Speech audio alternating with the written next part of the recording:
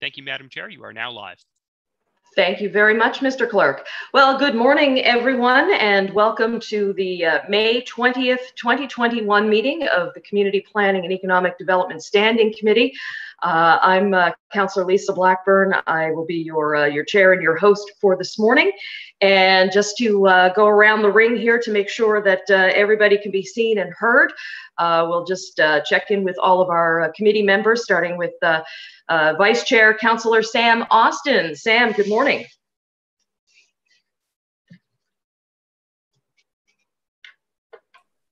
I'm here, struggling for the mute there we button. go. There we go. All right. Welcome, sir. Welcome. Now looking for Councillor Pam Lovelace. Good morning, Madam Chair. Here and ready for service. Perfect. Thank you. Councillor Trish Purdy. Good morning. Good morning, Madam Chair and everyone.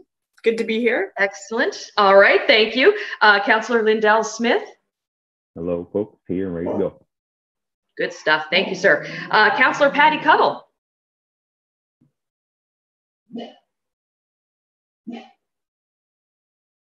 Sorry, Madam Chair, I believe Councillor Cuddle may have missed the link, so I'm just sending it to her now. Oh, okay. We'll catch up with her in a moment then. And we have a couple of guests joining us this morning. A big CPED welcome to Councillor Wei Mason. Are you with us, sir? I'm sorry, I believe Councillor Mason may be out of attendance today as well at the moment. All right. Joining in a moment. Cool. All right. And our other guest this morning is Councillor Paul Russell from Sackville. Good morning, Paul. Good morning, and I'm glad to be here, especially for one of the reports that we're going to be hearing a lot about. Thank you. Perfect. Looking forward to it as well. And also want to note that Connor O'Day will be sitting in for Kelly Denty. So if we have any questions of a planning nature, then Connor will be pinch hitting for her today. So our first, well, I guess number 2 on the agenda is the approval of minutes from the April 15th, 2021 meeting. Just looking for a motion to approve the minutes. Minutes. Councillor Smith. All right. Councillor Smith to move, seconded by Councillor Lovelace. Perfect. All right. Thank you very much. Any changes or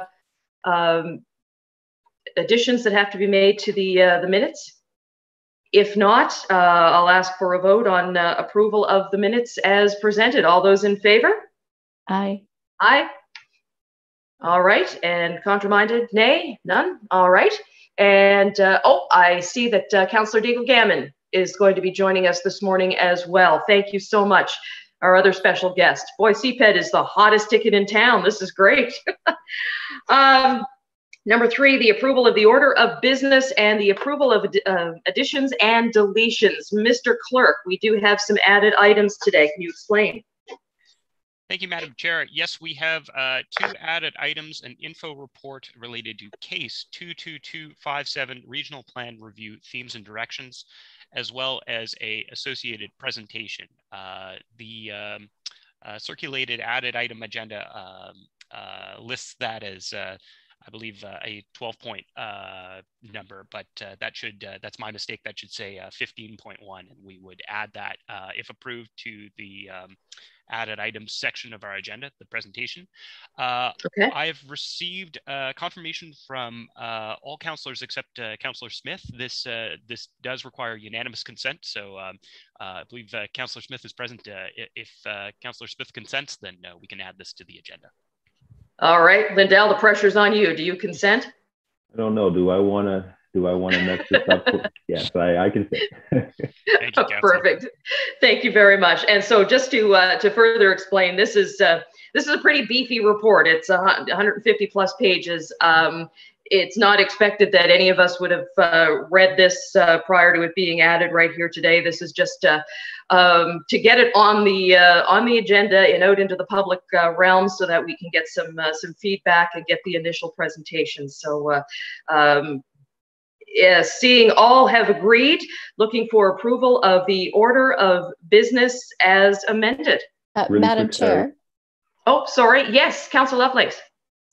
Sorry, I just wanted to ask that we bring that information item forward to the next meeting. I wasn't sure if I do this during agenda review or after. I think it's been noted by the clerk's office, and the request has been made to put it on the agenda for the next meeting. So Simon will make sure that that is done. Thank you. Thank you. All right. Approval of the order of business as amended. Mr. Chair. Yes, sir. Just wondering on the added item. So the intent is, because it is an info report, that we will get a presentation on it today. Yes. Okay. Yes, it wasn't expected that this report wasn't expected to be ready in time for today's meeting, but everything aligned and it was ready. But this is just to put it on as an information item so that it can be released to the public and we can start getting feedback from the public and council. We'll have a brief presentation on it today and then a more fulsome, deeper dive on it at the next meeting. Okay, thank you. All right, let me see. Oh, I see that Councillor Cuddle has joined us. Thank you very, very much. You're good. We can hear you and see you. If you want to just quickly check in. Yep. Hello. Coming live from District 11. Perfect. All right. Thank you. Councillor Smith, you had a question, sir. Yeah, really quickly. I wonder if we could move 12.1.1 after 12.1.2. I know Councillor Mason wanted to join. He had a prior meeting, and it's just hoping that we could have that report after the monthly service center evaluation report. Absolutely. So you just want to switch up the order of 12.1.1 and 12.1.2? Yes, please. All right. Any objection to that from members of committee? All right, that looks good. Councillor Cuddle, you had a question as well? It was the same question, so all good. Perfect. All right then, so looking for approval of the order of business as amended. So moved. So moved by Councillor Lovelace, seconded by? I'll second. Yeah. Seconded by Councillor Purdy. Thank you very much. All those in favor? Aye. Aye. Opposed? All right, motion carried. Business arising out of the minutes, we have none. Call for declaration of conflict of interest. Taking a moment here, if anyone has a conflict, this is the time to declare it. Not seeing any, we'll move on to item 6, motions of reconsideration. There are none. Motions of rescission, there are none. Consideration of deferred business, we have none. Notices of tabled matters, there are none. And on to 10, we have correspondence, petitions, and delegations. Mr. Clerk, 10.1, correspondence. Do we have any correspondence for today's meetings? For today's meeting, I should say. Through you to standing committee, we have no correspondence received as of this time. All right, beautiful. And 10.2, petitions. Do we have any petitions either from the clerk's office or from the floor?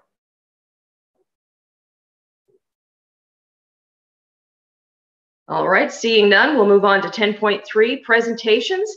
And our first is 10.3.1, our HRM Alliance 7 Solutions. We have Meredith Baldwin joining us this morning. Meredith is our HRM Alliance coordinator, and Kathleen Hall is our HRM Alliance chair. And I do believe that Meredith is with us, and Simon, you will be taking care of the presentation for her.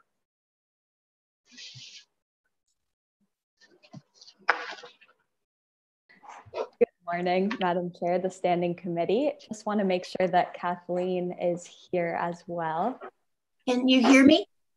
Yes, we can. Awesome. Kathleen, I do think you are for some reason here as Kathleen Fralick, so it might be worth noting that Kathleen is a different Kathleen. I was a touch anxious because I can't answer any planning questions.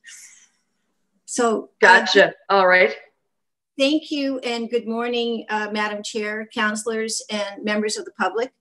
I want to thank you very much for the opportunity to speak with you this morning. And I am currently a director of the Williams Lake Conservation Company, the co-chair of the Backlands Coalition, and the chair of the steering committee for our HRM Alliance. And I'm here this morning with Meredith Baldwin, who is our coordinator at our HRM Alliance. She's been with us for 2 years and she's doing an awesome job. So I just wanted to give you a little background with regard to our HRM Alliance. It's a group of 65 organizations in HRM, and we've been around for more than 10 years. We were created when there was a level of frustration with municipal government back in 2011. And the energy level was very low, and we knew that the plan review was coming up in 2011. And we thought, let's join all together. And the one common thread was that we wanted to make Halifax a better place to live. So we got to work, and thanks to our mentor creator, Jen Powley, she was able to draft what we call the 7 solutions. And I don't know if you can see the book, but this was published. And the first solution is green belting. So this was put out before the regional plan review, but we knew where we were headed.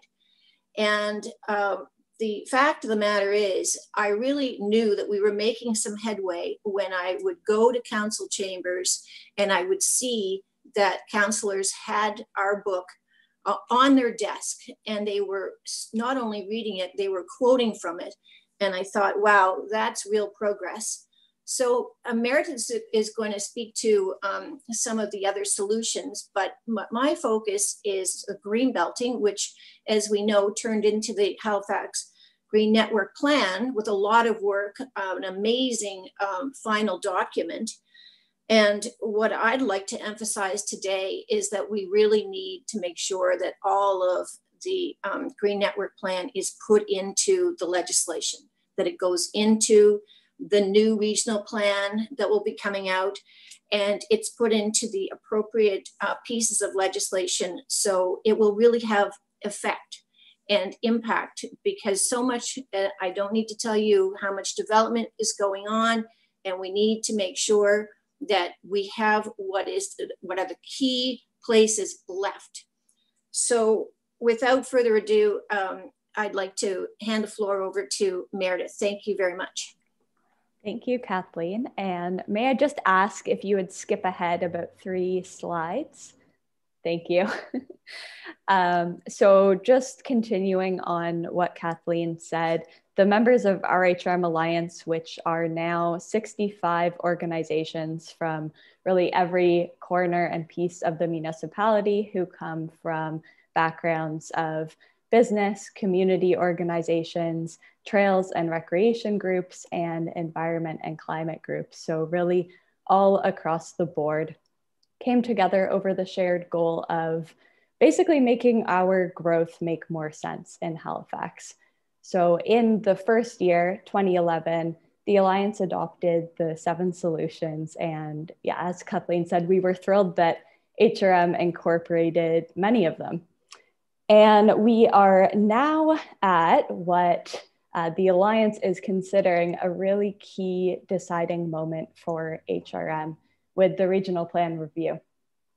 So it is really quite timely that we are here today, as it sounds like you're seeing the themes and directions report, a major step of that review process. So the updated 7 solutions that we're going to share with you reflect the progress that HRM has made in those past 10 years, but there's also still a lot to be done. So I'm going to take you through the solutions very briefly. We do have both a physical copy coming to you, and there is a copy online that will dive a little bit deeper into some of these things. Next slide, please. And next slide again. Thank you. So Kathleen spoke to the first of the 7 solutions, which is protecting the Halifax Green Network. And at this moment, we have a plan for the Halifax Green Network, which is fantastic, the Halifax Green Network Plan. And the reality is that only a small amount of it has been implemented at this point. and that largely the Halifax Green Network isn't guiding our growth. But if we're serious about protecting wilderness trails, parks, wildlife, and the recreation and tourism opportunities that I believe make this city great, it needs to be guiding our growth. So while HRM has taken some really great steps, next slide please, with the Shaw Wilderness Park contributions to protecting Blue Mountain Birch Cove Lakes, it's only part of the puzzle. We have a need to protect the corridors that connect the key wilderness spaces in the municipality, properly use land use designations, zoning to protect important green space. We need direction to protect key wilderness spaces, and we need a plan for stewardship. Next slide, please. So the flip side of this is building complete communities in HRM. Right now, we have about 35 growth centers in our regional plan. And from the Alliance's opinion, this is too many to channel growth into complete communities, and multiple of these conflict with wilderness hotspots, and also multiple wouldn't have access to public transit. It's 2020, we need to be growing in only ways that build complete communities in our city, where we have access to a grocery store, where we can walk and roll, bike, bus to everything that we need, where we can be close to work, close to essential services. And the last Halifax Housing Needs Assessment said this is what the majority of us want. It also said that our growth wasn't reflecting this, and it still appears to not be. Next slide, please. So building on this, our growth just isn't making a lot of sense right now. A study that HRM commissioned from Stantec found that HRM could save about $3 billion over 18 years just by concentrating growth. And the reality is that right now, we aren't just allowing sprawl. That doesn't make sense. We are essentially subsidizing it.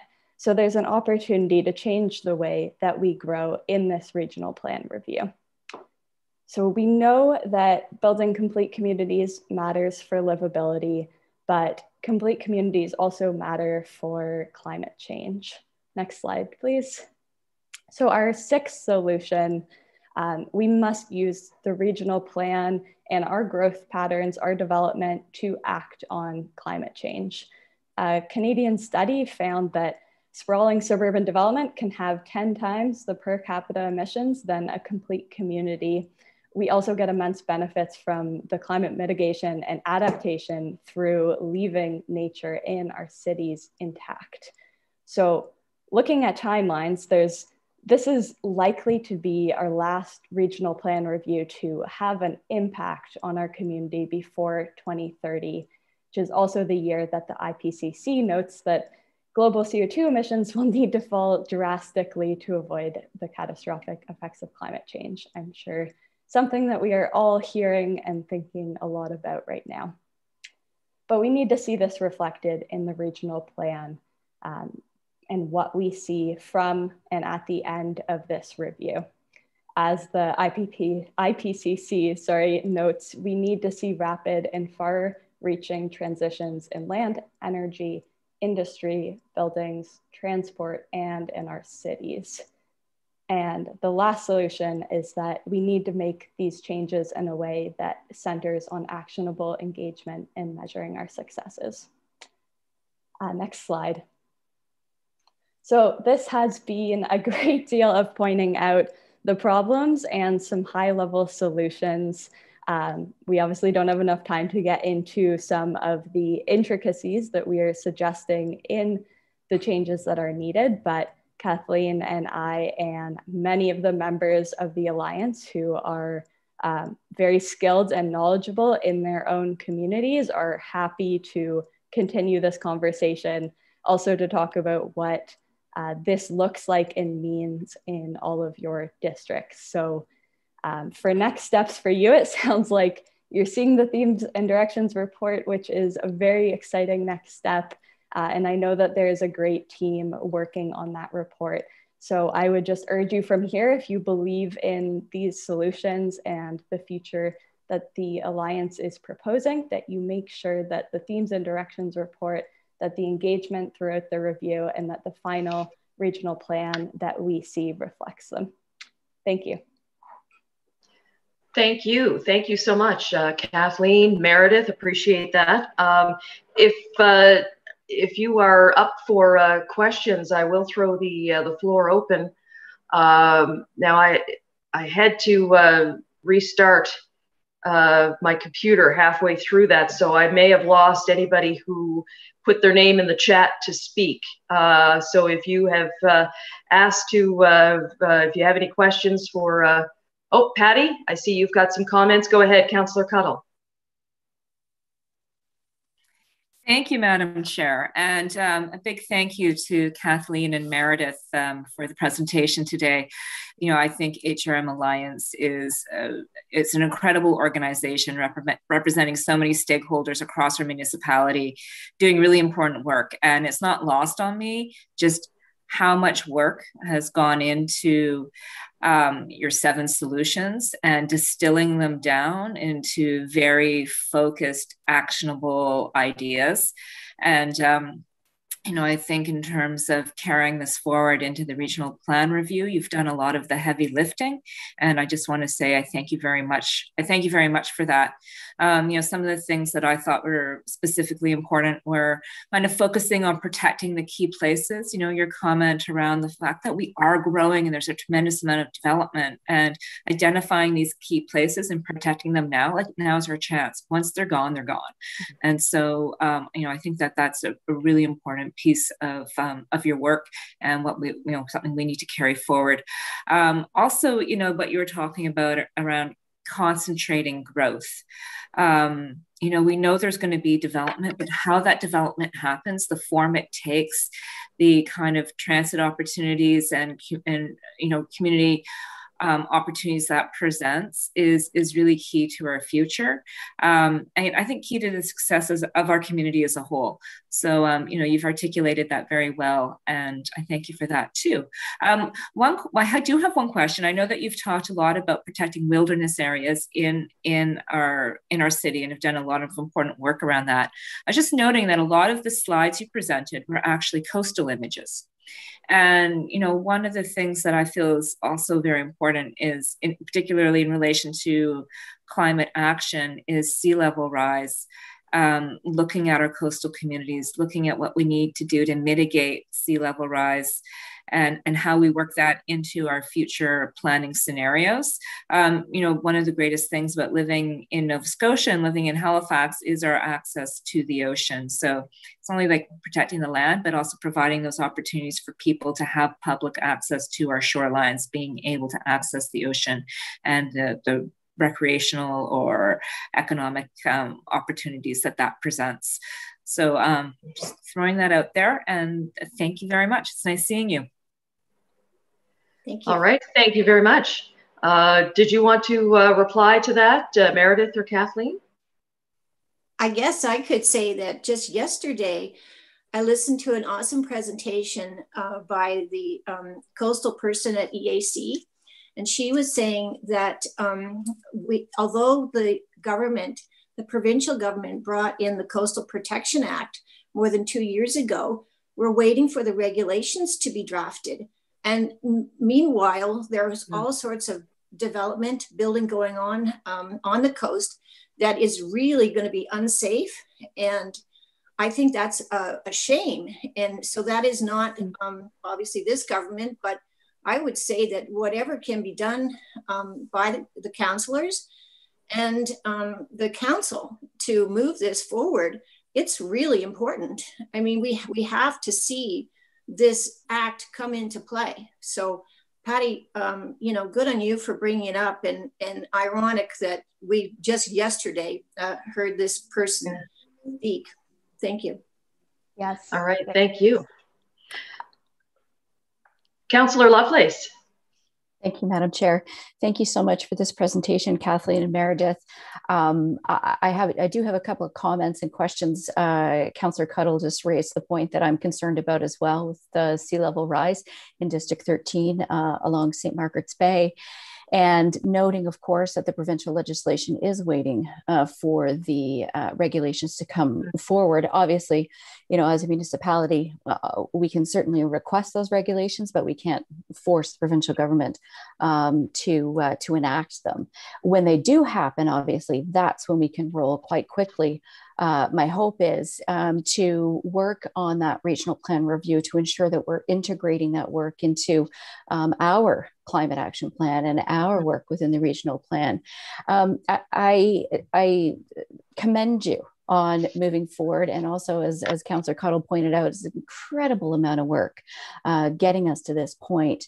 And I think the next step, of course, is to educate the public, educate politicians, help people understand, you know, what these 7 solutions actually mean and how they can be implemented in the work that we all do.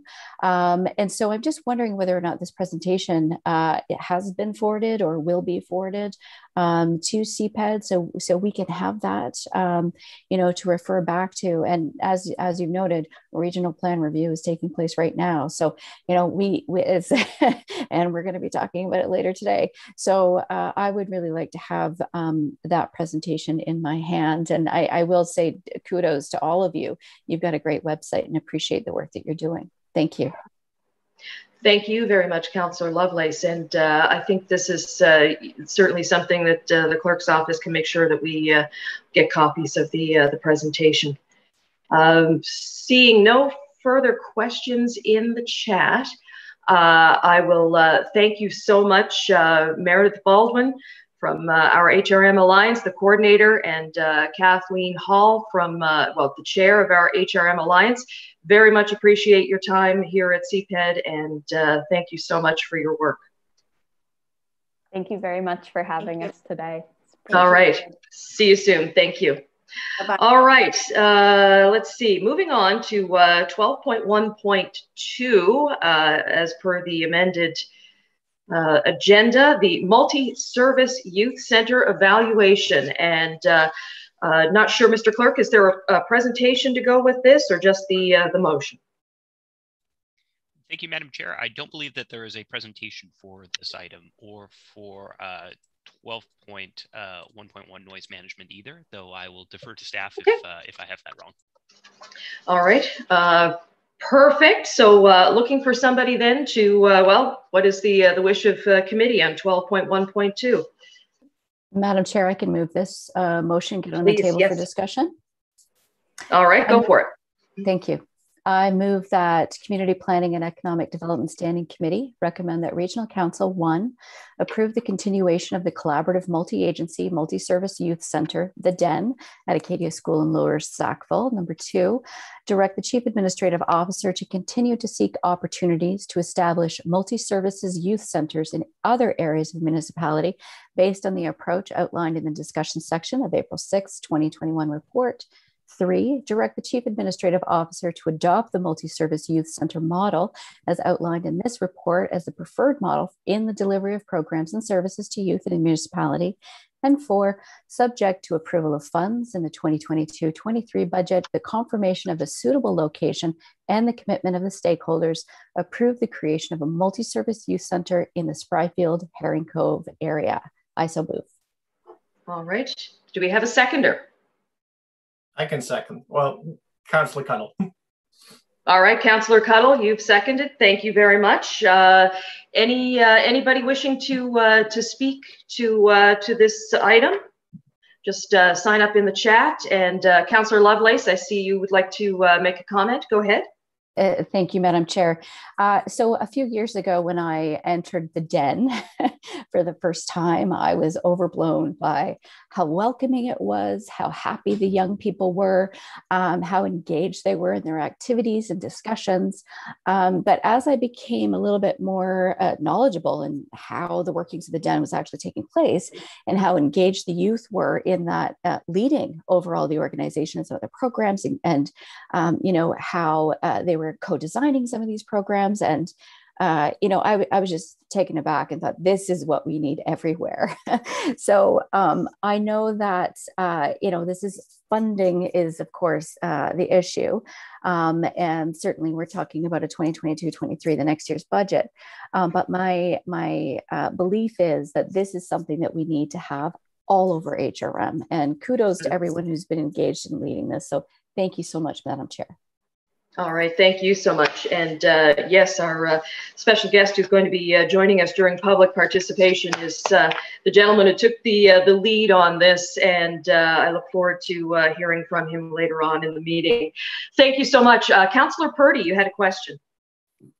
I did. Thank you, Madam Chair. I was unclear when I was reading the report. I know that the funding comes, but the stakeholders who partner with HRM to provide some of the services, is that a paid position as a stakeholder? So does the funding from HRM go to pay the stakeholders, or are they volunteering their expertise and time to perform those services as part of the community engagement piece?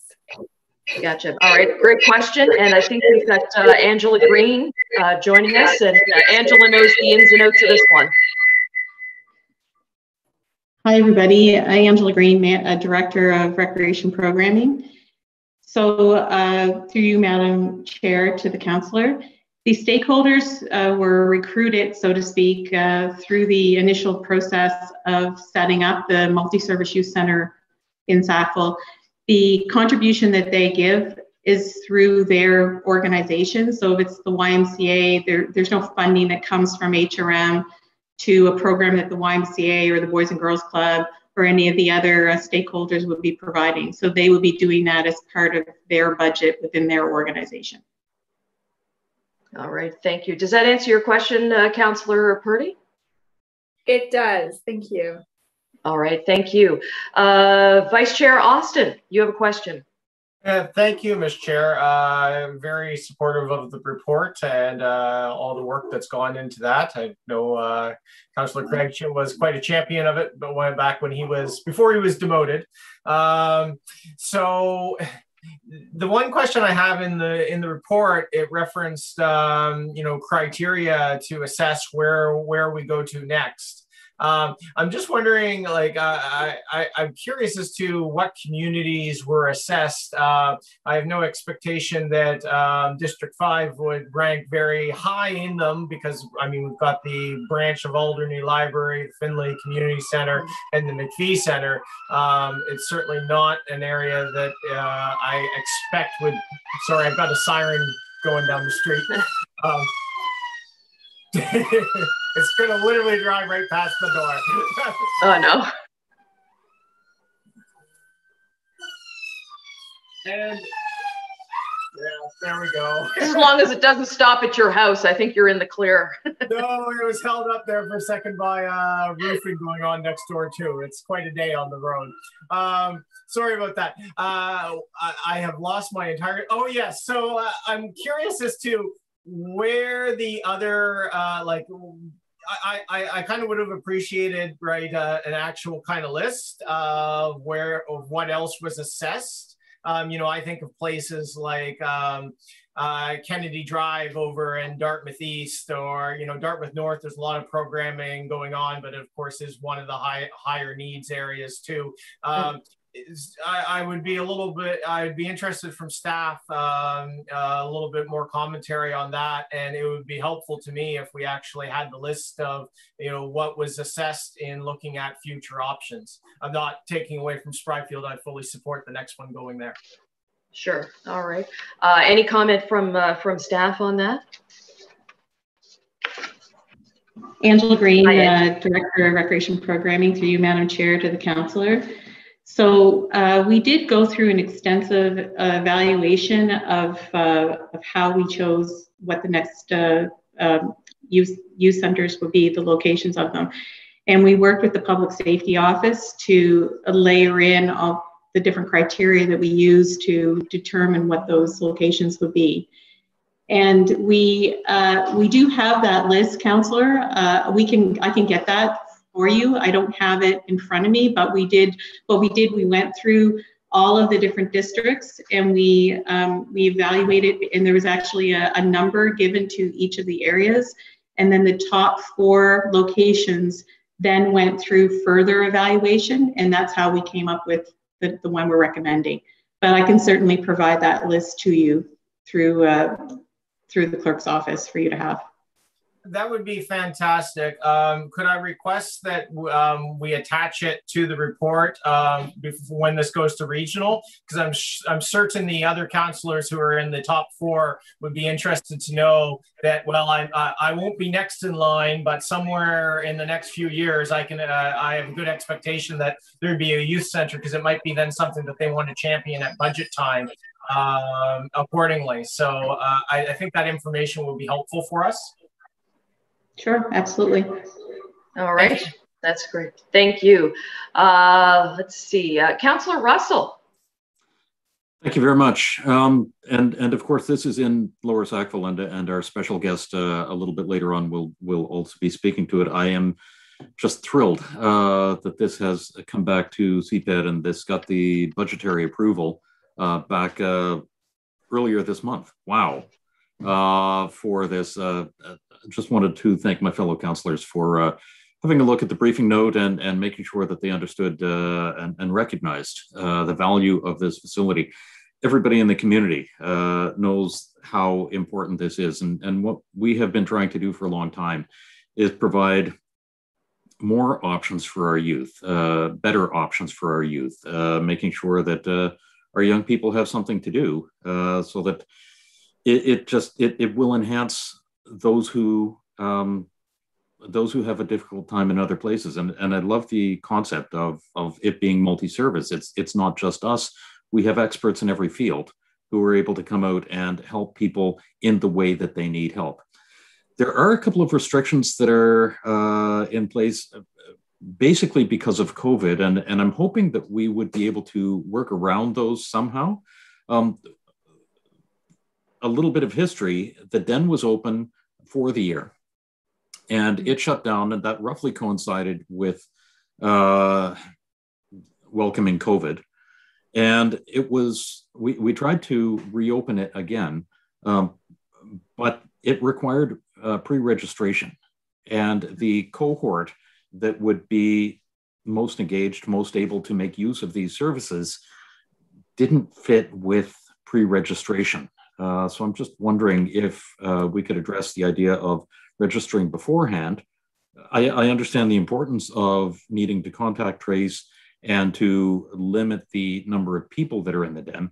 I'm just wondering if there's some option other than pre-registration to allow the Den to open and just track people as they show up instead of doing the pre-registration. Thank you. All right, thank you, Councillor Russell. Angela Green, do you have a comment?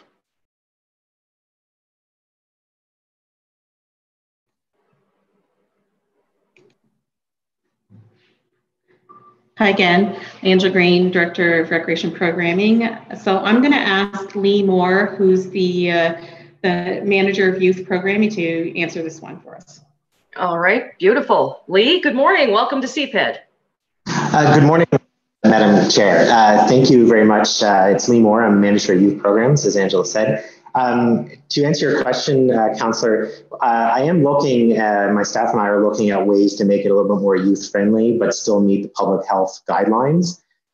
So we are looking at a reopening plan, and of course, this moving forward is helping as well to kind of get the report in place. So we should have a plan that would be a little bit more youth-friendly, with our partners and everything to kind of get these things going that is still COVID safe. And it has, obviously COVID has impacted a lot of things. So, we're trying to work within the system that we have, and hopefully we can get that done as soon as, restrictions are eased a little to allow us to reopen. So thank you. Perfect. Thank you very much. You good, Councillor Russell? I just wanted to, again, thank everybody for moving this forward. I am looking forward to seeing the other areas. This has been a wonderful model, a successful pilot, and it is helpful. It is good to see it replicated. Yeah. So just thank you again. Awesome. Thank you so much. Councillor Cuttle, you have a question.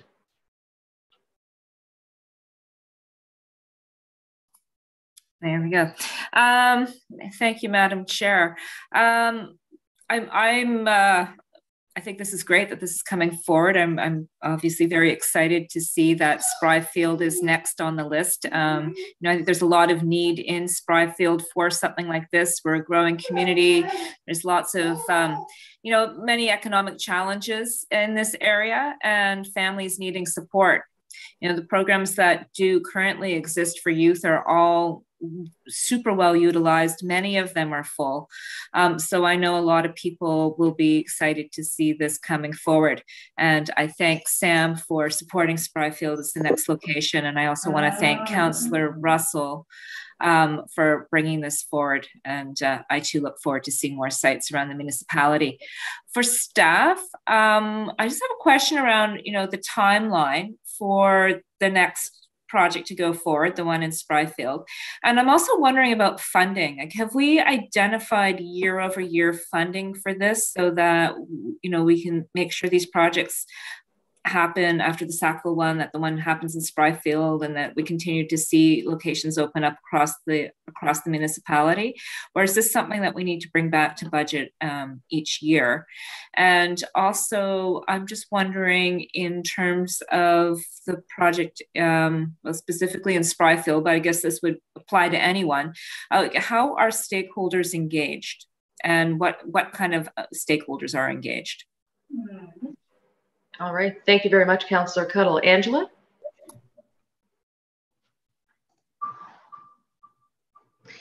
Angela Green again, through you, Madam Chair, to the councillor. A couple of questions, one around the budget.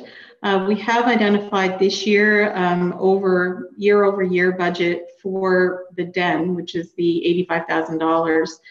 There was information shared as part of the briefing note that went to council for the budget deliberation about the year-over-year, which would include the second location. However, that wouldn't be required until 2022-23 budget, so that will be coming forward at our next budget deliberations. Regarding the plan to actually get the location opened in Spryfield, we have an entire action plan that we would be implementing that would start with looking for a location, because as stated in the report, we need to have a dedicated location for the site. We would be investigating that. We would be doing an RFP process for the stakeholders, and we have relationships and contacts that we've built through the opening of the DEN that we would be working with. We also will be looking at doing some public consultation with the youth, because the youth lead this process. So the youth would be identifying where the gaps are, what type of stakeholders that we would be looking for that would meet the needs of the youth in that community, which may be slightly different than what the needs of the youth were in Sackville. So there's quite a bit of work that needs to be done. So once we get the go-ahead from council, we will be proceeding with our community developer for youth. We'll be leading that and working through the process to get everything ready to then open the new location in the next fiscal year, so starting in 2022. Great, thank you very much, Angela. And I'm here to support that in any way I can. So, okay, perfect. Thank you. All right, thank you. And second time around, Councillor Purdy. Thank you, Madam Chair. I could talk about this all day. I just find it so fascinating and awesome. So a couple of things for this one. I was concerned actually to see that some of the stakeholders had not kind of fulfilled their obligation, and that is a risk moving forward. And just wondering, is there some sort of contract or some sort of mitigation to that, to that risk happening in future projects, like if they're and speaking to that as well, for the, okay, so I'll just leave that there. Stakeholders. The other thing that piqued my interest was I was wondering, how is success measured? Because it's one thing to have a place where kids feel safe, which actually is success right there. But how is that measured?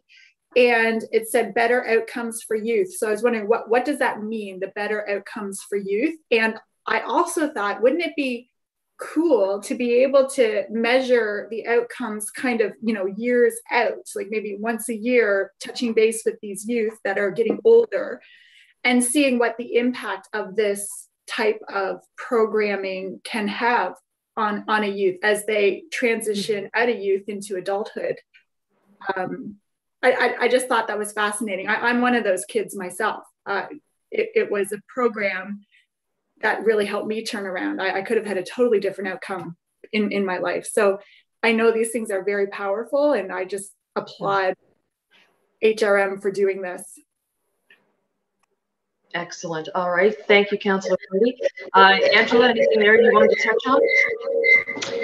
Sure. So from what I heard, there were two questions, one around stakeholders and one around like the success of the program. So regarding the stakeholders, yes, Councillor, through you, Madam Chair, the Councillor, there were issues with a few of the stakeholders not being able to have the capacity within the organization to be able to fulfill the requirements. We did have a partnership agreement that we required all the stakeholders to sign off on, and it identified what the criteria was, what the expectations were for the operation of the multi-service youth center. It's non-binding, so we have, once we initiate these stakeholders, we basically just have the trust that they're going to fulfill the requirements that were within that partnership agreement. Fortunately, we were able to jump in as Parks and Recreation and fill some of those gaps where the stakeholders weren't able to fulfill their obligations. So we know that that's a risk. We work through the RFP process. We'll be able to identify kind of upfront what the level of commitment is and make sure that the ones who are coming forward are going to be able to commit to at least a year, and we'll do whatever we can to make it successful. If they can't, we would look at other options, other stakeholders that we could bring to the table to fulfill those gaps. Ours would be a temporary solution. So regarding the looking at success, we do intake forms with all the youth when they sign up to be participants at the center. We're constantly involving them, the youth, in all decision making, and we're looking at successes and looking at goals, and we're looking at goals that can be measured, so we can know what our successes are within that center. And we also love the idea of doing an impact evaluation for the people that are kind of graduating out of the youth center age group and really getting their thoughts. We've had such amazing feedback from the youth, how it's significantly impacted their lives. Even people who with mental health issues were, able to get past difficult times because of their ability to attend their programs at the Den. So we know that it's successful, and it's just a matter of making sure that we have measurable outcomes that we can be able to quantify that. Beautiful. Thank you so much. And post-COVID services like this will certainly be needed more than ever. Councillor Lovelace. Thanks. I just want to make one comment about quantification of data. We're talking about young people in their lives. And so I think it really, the qualification here is the fact that these young people are in an area, in a space where they feel welcome, where they can access services, where they can get what they need. And in looking at the numbers that we have here and the backgrounds, and the fact that the youth are showing up, that's our success. It's just overwhelming to me that this number of young people are not being serviced elsewhere, and they're coming here and feeling welcome and like they belong. So I just want to say the success is they're showing up, and kudos to you and your staff and the partners and everyone else that are engaged. Thank you. Thank you. Thank you very much, Councillor Lovelace. Oh, sorry, my alarm just went off. The ones with 4 legs. All right, so seeing no further speakers on the list, I think we have a mover, we have a seconder. Call for the question. Question has been called for. Yes, onto the noise bylaw, absolutely. Simon, take us away on the vote. Thank you, Madam Chair. I think in this case, we can do a general yay and nays vote. We don't have to do a recorded vote unless specifically requested. Excellent. All right. Question has been called for then. All those in favor signify by saying aye. Aye. Aye. Opposed? Nay? Motion carried. Thank you very, very much. All right, we're going to bounce back up to 12.1.1 and noise management and mitigation in downtown areas, the Argyle Street Entertainment District. What is the will of the committee?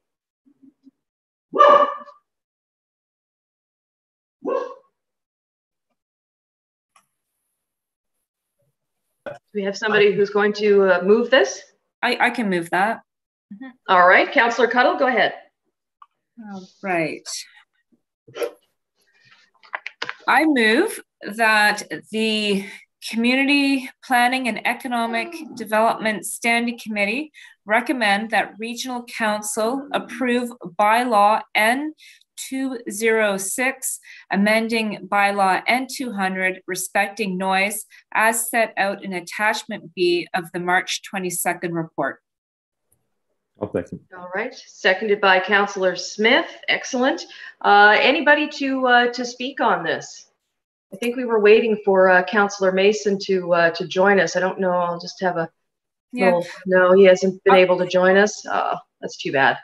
I mean, I can start off on this actually. I don't mind. While we wait for Councillor Mason, I hope because this is in his district. But you know, the noise bylaw really pertains to where in our city we're seeing a lot of entertainment establishments. You know, this is something that a lot of cities across Canada and across the world have looked into to find, you know, really to strike the right balance between, you know, the importance of supporting and promoting our cultural sector and the economic development that it brings with the changing nature of cities where we're seeing more and more and more residential development moving into our downtowns and moving into our urban core.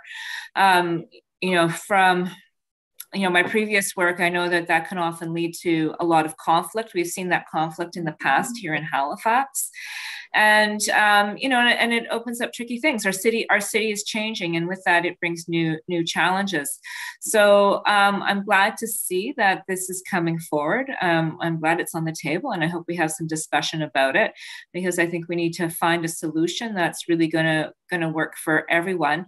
You know, the last thing we want to do is see fewer of our bars and restaurants, you know, providing not only the opportunity for live music and social gathering, hopefully again in the future, and you know, just the importance that brings to, especially a city like Halifax, where that type of entertainment and activity and socialization is really a lot about who we are.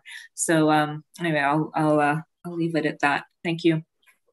All right, thank you, Vice Chair Austin. Thank you, Ms. Chair. The piece I'm a little curious on is the 11 o'clock. It sounds like we chose that based on looking at a couple other cities across the country. I'm wondering if anyone from staff can expand a little bit more on that. My initial inclination is that maybe that should be a little bit later to reflect the actual operating sort of hours down there. But I'd be interested too. It's unfortunate he's not on the call, because I know Councillor Mason has been more on the front receiving end of this sort of issue, since it is his residents who are the ones who complain. All right, great question. Staff, who is here to address that one? Ross Grant with Planning and Development. Through the chair Hey, to Ross. the councillor. Hi. Thank you for the question, councillor. You're right on. The reason that the 11 p.m. is recommended in the report is because it aligns with the approach that other cities across the country are taking for their entertainment times when the noise would end. I will note there's an alternative in the report as well that does council would be able to consider at a later time that does give the option of aligning the time when the noise time would end to more closely align with the liquor license and the liquor license establishments in the area. Can I ask, in terms of looking, I mean, it's the report references Austin and Sydney, Australia. Are there any, did we find any Canadian examples of cities with a later hour than 11? Or is it, you know, just in Canada, if we went later than 11, we would be the only one? Thank you for the question. Through the chair. So the cities in Canada that have entertainment districts, the noise is typically allowed to go until 11 p.m. So that seems to be the standard across the country. Okay, I'll raise it with Councillor Mason since it doesn't look like he has a chance, is going to have a chance to join us. My inclination is that we should make that, I would be fine with aligning it with the liquor law for the area, but I would not want to propose that now because I'm interested in what he has to say on it since he spent more time on it as councillor than I have by a wide margin. Thank you. All right, thank you very much. Councillor Smith. Thank you, Chair. And I was going to mention exactly what Councillor Austin mentioned around the noise, the liquor license noise bylaw, and our potential change. So my question is twofold. So if we were to take the alternative, which would align more with the liquor licenses or liquor regulations, have staff looked or discussed with the bids in businesses on the impacts of doing that? Does that change anything from what we're doing today? And it gives a feedback of when staff consulted with the bids. I'm just wondering when that happened and if it's worthwhile doing that again. Because we are in COVID, and I don't know, not having the timeline on there, I'm not sure if those happened before or after we've been in the shutdown.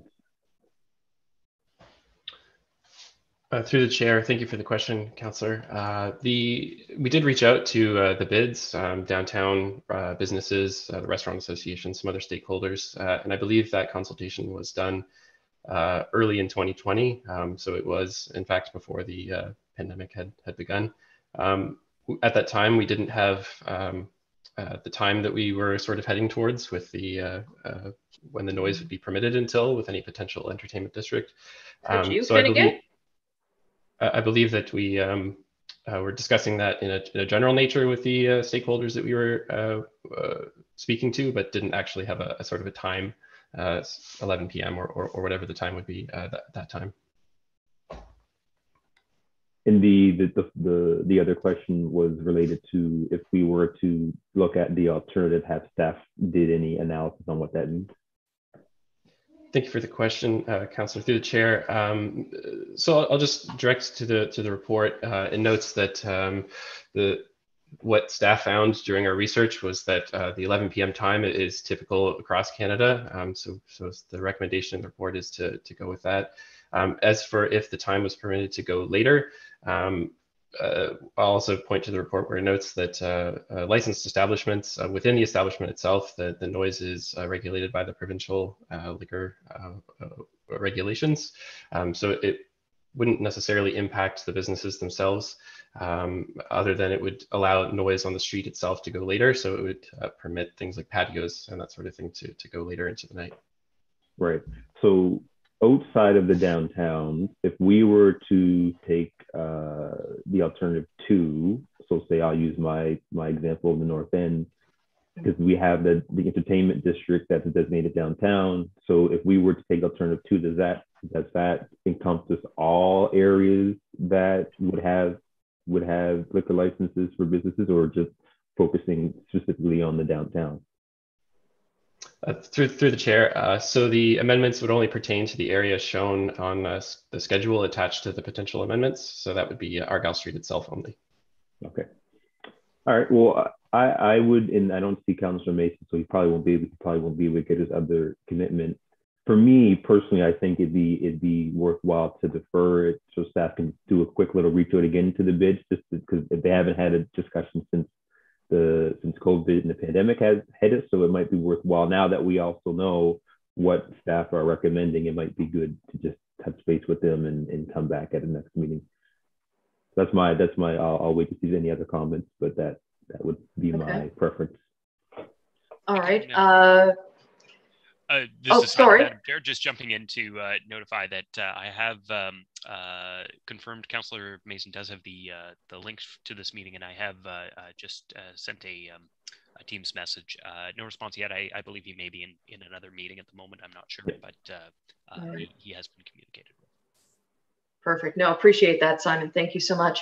All right. So let's see. Eric, you wanted to speak to this? Yes. Thank you. Thank you, Madam Chair. I just wanted to add something else to the councillor's question. Is one of the things when we're looking at this I'm just reminding council as planners, and so what we do is we look at what is established, what is consistent, what is sort of legislation throughout the country. And so we're actually bound by what are the best practices, if you will, across the country. So when you talk about extending it to a different hour, it's not necessarily that staff are opposed to that or can really do any reconnaissance on it. It's that we're looking at it from best practice. It's not that we wouldn't oppose a later date. It's just something I wanted to put out there, that it becomes a bit of a decision that goes beyond a planner's realm, if you will. So I just wanted to ensure that was put out there. All right, much appreciated. Thank you. Councillor Cuttle, you had a question. Yes, I did. Thank you, Madam Chair. To Ross, when I was reading through the report and looking at your jurisdictional scan across Canada, one of the things I noted was, I believe it was in Toronto, that they were looking at engaging the provincial government on soundproofing requirements. And, sorry, my dog. It's my dog. He's much more polite than mine are. Was around the soundproofing, and oh my gosh, what they were doing in some other cities is saying, well, if there's an entertainment venue there or an entertainment district, when you come in and build a new condo or something like that, the onus is actually on the new building, not the established use, to mitigate the sound issues. They really recognized that the entertainment industry was a huge economic driver in these cities, and that they needed to protect it. They needed to kind of protect that piece for all the reasons I stated earlier. So has there been any thought given to the building code and how, through triple glazed windows and other soundproofing mechanisms, the new buildings that are getting built in our urban core and around our entertainment districts can better mitigate some of the issues themselves, rather than putting the onus on the pre-existing establishments. And we saw that the great example for that in Halifax was on Blowers Street, when they built those condos at the corner of Blowers and Barrington, and there was a bar across the street. I forget what it was called. It kind of had like a greenhouse atrium there, and there was enough complaints from the people in the condo to shut the bar down, even though that bar had been there for a long, long time. So I'm just wondering if you looked at that, if anything like that is being considered, and how it might be implemented. All right, thank you very much. Ross? Through the chair, thank you for the question, Councillor. So a couple things. So Toronto is investigating that at this point. I'm not aware that they've actually sort of implemented or requested necessarily any specific changes, but they are moving to request some changes from the province for that. I'm not aware of any discussions taking place in Nova Scotia about that at this time. Basically, in terms of other jurisdictions that we looked at, I believe Austin, Texas does have certain requirements around soundproofing for residential buildings in proximity to some of their entertainment districts. As to exactly what they are, I can't speak to at this time, but that's the extent of the knowledge we have at this time. All right, thank you very much, Ross. Is that, are you good, Councillor Cuttle? Well, yes and no. I mean, I get that we haven't looked at that yet, and it is becomes a multi-jurisdictional endeavor to try to get something like that. And you know, we're almost at the point where the horse has left the barn, and that we've had all these new condos go up without really looking at this with any foresight. So, but I am interested in that. I don't in what we might be able to do. And particularly if we see this as starting with this one downtown entertainment district and potentially looking at expanding that as our city continues to grow and we create more of these growth centers where you're going to get this conflict in use, how it might be mitigated in the future. I don't know if we can request a briefing note or have a chat offline about that, or what the next steps might be. All right. Thank you very much, Councillor Cuttle. Is that something that perhaps a briefing note would be able to help with, Ross? Is that something that that you guys could? Oh, I see Donna has popped up. Donna Boutlier, did you want to comment on that?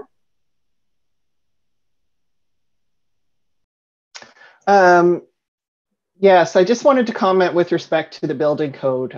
If there aren't any measures in the building code right now, the HRM can't put those in place. It has to be done through amendments to the building code regulations for Nova Scotia. We have, in other instances, made requests to the province to add certain things to the building code. It really, at the end of the day, it's up to the province whether or not they add those things. So if there is a general desire on the part of council to look at that type of thing, then it would be council would make a request.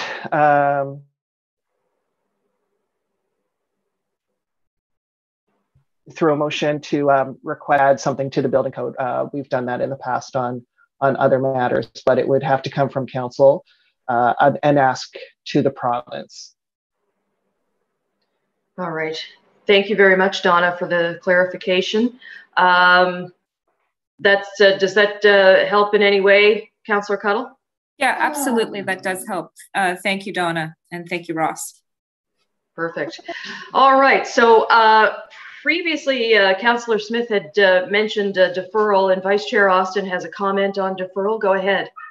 Yeah, and you know, I get where Councillor Smith is coming from on that. I'm wondering if deferral is really necessary right now, where I mean, it'll be what, 2 weeks before this comes to regional council. I'm just wondering if in those 2 weeks, whether staff could, you know, whether that conversation could happen with the bids.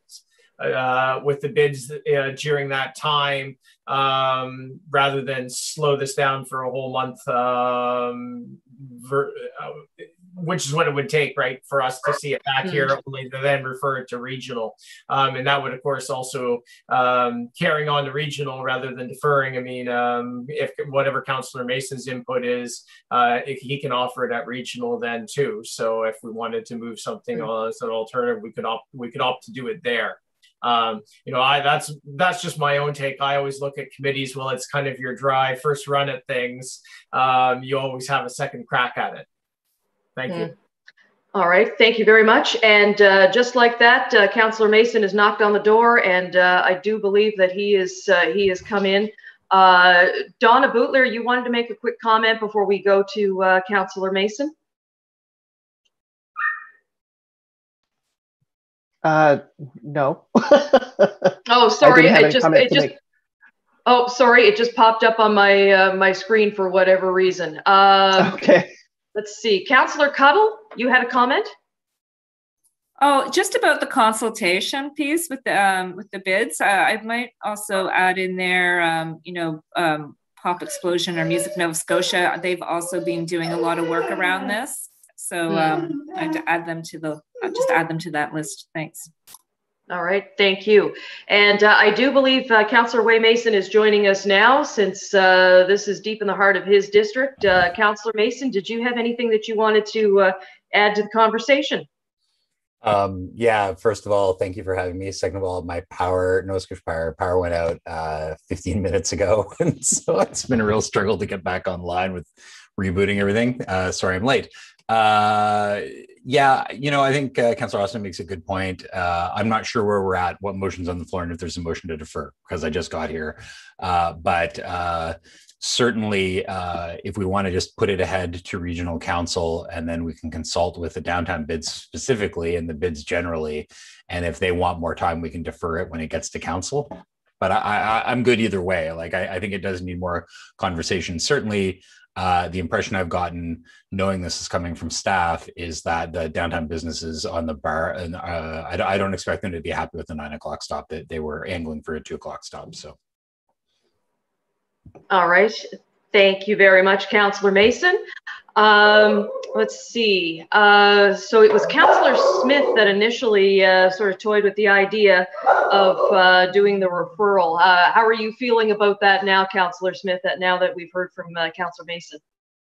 So if we could maybe, trying to think of the wording here, approve pending information or supplementary report, like how could we do it where it would go to council and then I know staff heard that we'd like them to consult again, and I don't mind approving it as long as when it comes to council, we can have that discussion. So could we approve it pending supplementary report? What's the best way to so what you're looking for is approval, move it forward to regional council, but when it does go to regional council, have this added information as part of the package? Right. All right. I'll defer to Simon on this one. Is this something that requires a separate motion, or is it just something that we can do here? Take the vote, and it's. Oh, we see that Eric has a comment. Go ahead, Eric. Thank you, Madam Chair. I just wanted to note that if we're looking at getting out to the bids and the additional groups in 2 weeks, that's a very tight timeline, particularly given that the same group is bringing forward Center Plan Package B over the next week and a bit. So if you could push it to a future regional council meeting or some other mechanism by which we have a little more time to return back. Gotcha. All right. Thank you so much. So if I'm hearing correctly, getting this information is not a problem, but doing it within the 2-week time frame is a bit of an issue. So it might be better to defer to the following meeting.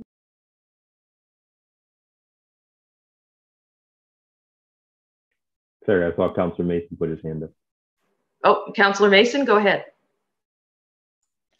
I guess it depends on how intense we want that. I mean, I think now that it's public, we can just, I will solicit before the council meeting, Paul McKinnon to get back to us. And if they indicate there's a problem, then we can put the pause on then. Either way, it doesn't matter. I mean, if we need a pause, it'll get paused then. If we want to wait now, we can put it off a month. But I think we could, I guess what I'm trying to say definitively is I think we can put it forward to council. I had originally asked Councillor Smith to delay it, but I think that some good points were made by Councillor Austin, and I think it'd be okay to go ahead. We still have time to get that input. not Eric. Fair enough. Understanding the pressures that they are under over there. No, much appreciated. Councillor Smith, does that take care of your concerns there? Really, what I think we could do, because I don't think we need to do some a very intense engagement. It would be maybe just a letter from staff. Hey, we're consulting. Provide us feedback by this date, and whoever responds. And if there's, and I know Councillor Mason will do his thing to touch base with them directly. So even if it's just staff ask for the bids and whoever else, the stakeholders, to provide comments by, I don't know, the council meeting. And if there's anything that pops up, as Councilor Mason said, we could defer it then. But it doesn't have to be a full-fledged supplementary report. Just as long as staff can reach out between council and the now, and if there's anything that comes forward, it just gets flagged when it comes to council. All right, thank you very much. Donna Bootler, you had a comment. Yes, Madam Chair, through you to the councillors, I just wanted to point out that we have been advised in the past that standing committees and community council should not be requesting supplementary reports that would then go to regional council. It's up to regional council as a whole to request a supplementary report. So if you're requesting a supplementary report at CPED, it would have to come back to CPED. It would not go forward to regional council. Another thing to consider is this is a bylaw amendment. So the next meeting of council would be the notice of motion for the report, and then first reading would probably happen based on the schedule. First reading would probably happen in late June. So there is also opportunity for the bids and to the report through correspondence to council to comment on the bylaw. So those are some options for committee to consider. All right, beautiful. Thank you very much. And Vice Chair Austin, you had a quick comment? Bonus one.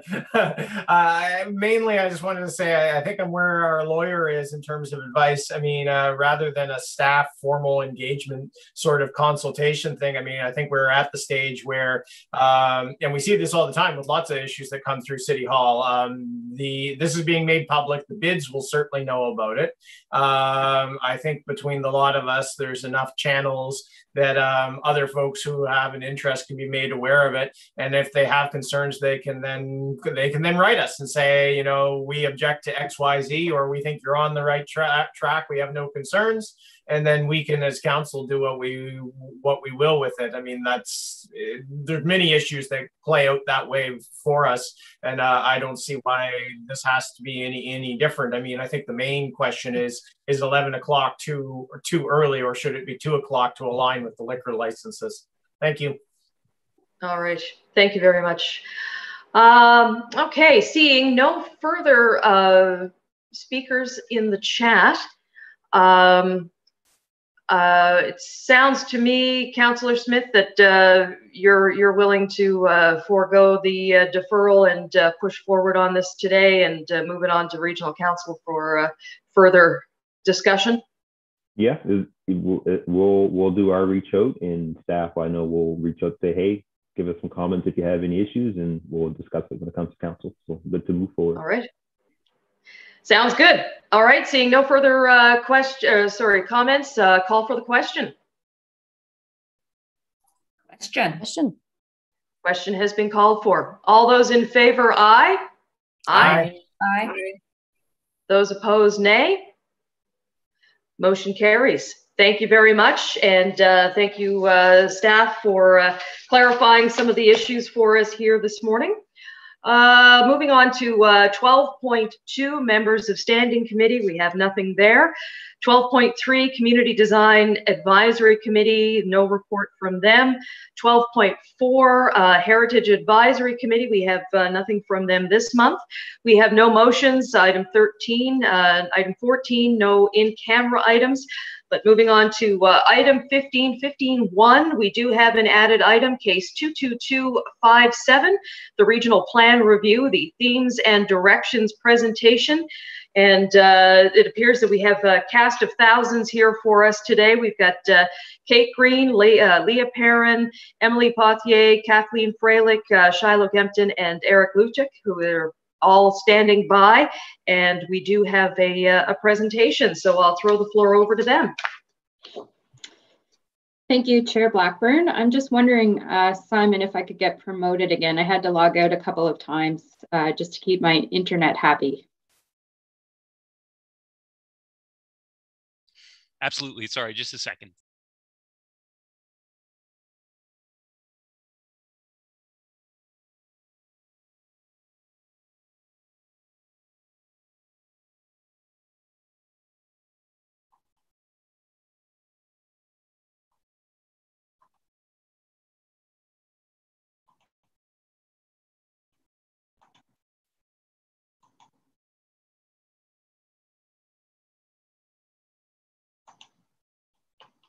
Can everyone see that? Yes, ma'am. Wonderful. Well, thank you so much for adding us to the agenda today. My name is Kate Green, and I'm the Regional Policy Program Manager, and I'm very happy to be here today to present on our theme and direction report. So normally we would be in council chambers and you would see a team behind me of nervous people with binders there to support this project. It's a large project, so I wanted to make sure you could see the team who are all here today. You've already read out our names, but it's a pleasure to work with this group. They're an incredible group of people, and it's nice for our whole team to land here today. As well, I just want to note that a project like this is large and it involves many people across the organization. So we've been working with lots of people over the past year. The members of our steering committee are listed, as well as some of our key contributors who have worked on the project with us and help us get the material just so it's ready to go in front of community planning and economic development today. So just to give you a little bit of an overview of our presentation today, why are we here today? What are the themes and directions, and how are we engaging the public are the key questions we'll be asking. This is really our first step in the regional plan review, where we are releasing public material to the public. So the theme and direction is a major deliverable, and you're our primary advisory body. So you're the people we are working with most closely on getting this content right. And this is our first stop with you, after which we kick off a month-long engagement period. And our comment period, it will close on July 2nd. So it's a month long. We have had a memo go out to all of council that went out this morning. Our website is live today. So this is really quite a big milestone in the project. Just to refresh everyone and members of the public, the Halifax Regional Municipal Planning Strategy is a strategic document, and it was really the first document that, from a planning perspective, covered the entire municipality and created a vision for how we wanted to grow as a municipality. It was first adopted in 2006, and it outlines where development, where land use should occur between 2006 and 2031. So this is just to give you a sense of the regional plan and how we expect it to move through that time horizon, 2006 to 2031. Our first regional plan was in 2006. We did a review and updated it in 2014. This is our second review. We are expecting a first draft of amendments to be ready in 2022. And it's the second review of the plan. The end of this plan horizon is 2031. And I do want to emphasize that between 2014 and 2020, when we sort of kicked off this work, the council and the municipality and staff and the public have undertaken a lot of work together. So we have created the Integrated Mobility Plan. We've created the Green Network Plan. We created Halifax 2050. We're continuing to work on the Culture and Heritage Priorities Plan, sharing our stories. We created an Economic Growth Plan. All of those studies were identified in that 2014 regional plan as something that should come to be to better inform the next update, to focus in on key issues. So the regional plan can be a fairly powerful document in shaping change. So this is a more detailed look at our review timeline. Again, 2022 is our target for delivery of a draft set of amendments to council. We've completed phase 1 with where we initiated the project in February 2020. We've done a lot of research and early engagement over phase 1. We are in phase 2 now with the release of the theme and direction document. We will conduct broad engagement over the course of this, as well as a lot of committee engagement. And in phase 3, which will happen sort of after this engagement period closes, we'll do additional research, we'll draft a first set of amendments and undertake broad engagement on those amendments, after which we'll update the document and hopefully move into an approval process. So coming back to that second question, what are the themes and directions? These really represent the key ideas, issues, and potential changes we'd like to see in the document. It really shares the ideas about key planning issues that are on the table and provides details of the work that will be completed. So it's to demonstrate the scope of the regional plan. And it's a chance for us to go to the public and say, have we got this right? These are the ideas that were represented in a lot of the documents that we've been working on over the past number of years. We're bringing them all together into one sort of strategic vision. What do you think? So this really feedback that we get will sort of tell us, is this the right direction? Are we heading in the right way with this review? So we wanted to boil all of this large document. We recognize it's large, but we wanted to make sure you had the foundation of really what is quite a substantial piece of work, the regional plan. We wanted to make sure you had that in the theme and direction report that we provided to you, but we've boiled it down into key principles, key ideas. And this has actually gone out to Mayor and Council today as well, and is posted on our website. So we're calling this is part of the key ideas document, what we'll go over here now. And the first idea is that we can decide how we want Halifax to grow. So we can really build the kind of city we want to see Halifax become. The growth we're experiencing really offers us an opportunity to shape and mold Halifax. But we know that as more people choose Halifax as a home, we have to quickly adapt to accommodate that growth. Many of our citizens are vulnerable to the pressures that exist in our housing market today. We need to be deliberate in thinking about our connections to other places in the province. And by being very clear about where change will occur, we can organize municipal and provincial investments in infrastructure to support the long-term fiscal, environmental, and social health of the municipality, Nova Scotia, and the Atlantic region. So it's really about making smart decisions, directing growth quickly to the right places in a way that furthers our goals and also builds a healthy, thriving economy. We can create change through new partnerships. Certainly, we need to act on our commitments to change and make it a priority. We need to continue to educate ourselves on legacies of colonialism now and moving forward. We need to have an unbiased and concrete understanding of our shared history and the culture and traditions of the Mi'kmaq, who are the first peoples of the land we are operating on. The spirit of reconciliation is in relationships. We also need to learn and value the past histories of our African Nova Scotian communities while acknowledging their current realities. We have to work together to identify and change policies that have furthered structural racism and disproportionately impacted these communities and residents. So we need to partner in action. So this particular idea represents that we need to act and use the regional plan to act on those new partnerships, grow in a new way, and pursue opportunities for change together. We can make it easier for people to move. So this is really pulled from the integrated mobility plan. We've heard a lot about congestion, commuting, traffic, safety. We know that's a part of what council's been talking about. We know that North American cities have been built for cars, and we know that cars are an inefficient way of transporting large numbers of people, especially during peak hours of traffic. So we need to rethink how we're building our city so that it becomes easier for citizens to move, that we build places that are people-oriented while we grow. We need to think about the region, where people live and how they move about for their daily activities affects finances, affects work-life balance, and helps determine a carbon footprint.